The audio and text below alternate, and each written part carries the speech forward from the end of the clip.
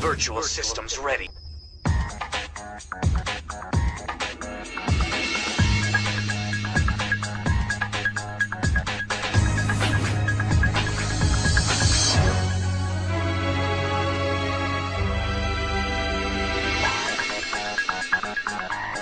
What up, YouTube? asianboi18. Today we're talking about Yu-Gi-Oh news.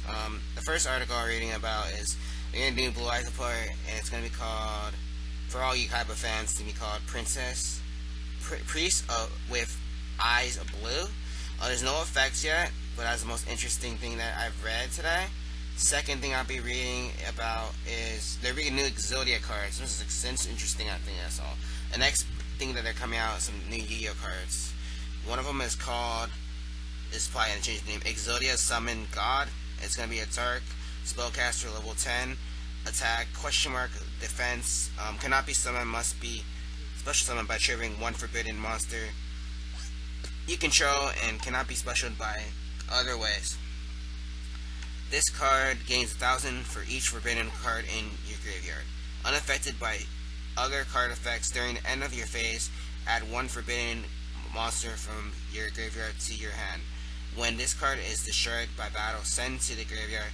You can reveal the number of forbidden one cards in your hand. If you do, draw one card for each. And then the next card I'm reading is called Exodia Flame.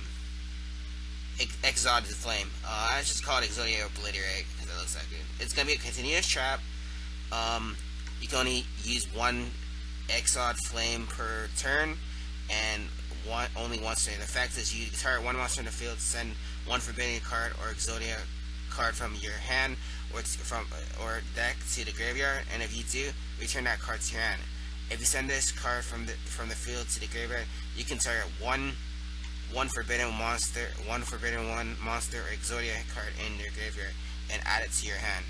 So this is it's going to be coming out in another Millennium box. Hopefully we get it if we already got the first Millennium box. The next thing I'm gonna read about is about Premium Pack Millennium. I bet you it's not gonna be called Millennium, but so far so good. Two things that are confirmed for this. Everybody is probably really happy. These are two things that they're gonna be releasing. The first one is Card of Demise.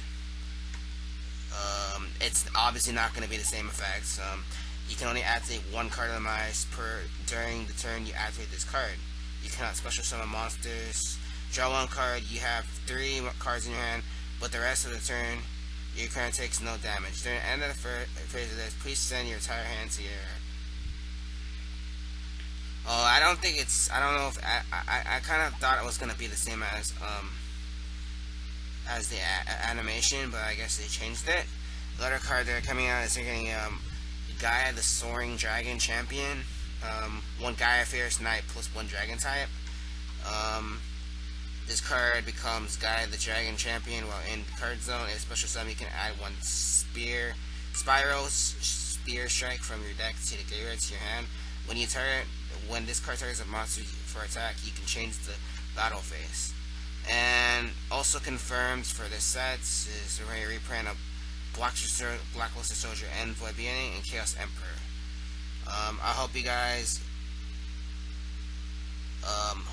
love